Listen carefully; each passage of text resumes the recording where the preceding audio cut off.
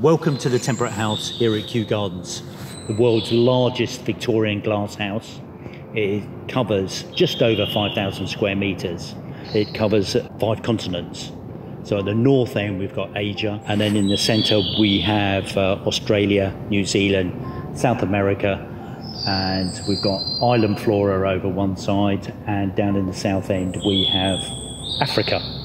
The point of the glass house is to show off 2 things. One, scientific collections here at Kew that the scientists and the herbarium people work on, and also the other one is to show off our beautiful flowering plants here for the general public and teach them about the work of Kew.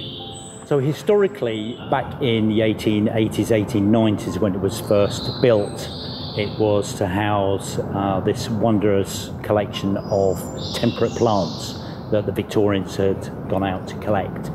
You come in through the east side, that is our main entrance of down Raffles Walk. When the big doors are open, you come into this massive, vast expanse of this central section of the house. It is truly huge. And the whole of the palm house can fit into the centre section with room to spare. That's how big this big room is. 16,000 panes of glass in the last restoration. So the plants inside are absolutely fantastic. Like I said, down in the north end we've got Asia, fantastic collection of rhododendrons, these Varroa rhododendrons, these montane rhododendrons which won't grow outside because they're just a little bit tender. They like it sort of frost-free, so they're flowering at the moment and it's looking really, really fantastic. Some of the white and the pinks and the reds and flowering bits down there. Then you move into the centre section. We've got this fantastic tree fern gully. These are very old tree ferns, some of them dating back from the last restoration. Then the New Zealand section, this really lush tree forest section here with the waterfall.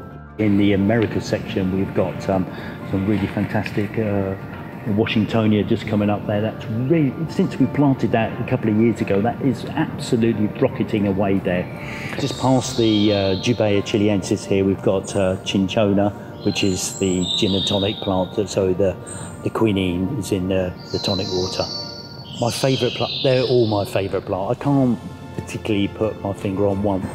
It has to be the Encephalatus woodii, which is down in the south end. There's about 110 left in the world. There's no females ever found, so it's this lonely single male plant. They're all clones of the same one. There's a couple left in Durban, and we've got one here. So it is Kew's, and certainly the Temperate House's most valuable plant. When somebody comes in, I think now they go, oh wow, because it is such a marvellous open space, really light and airy, and they are absolutely amazed by it and astounded by it.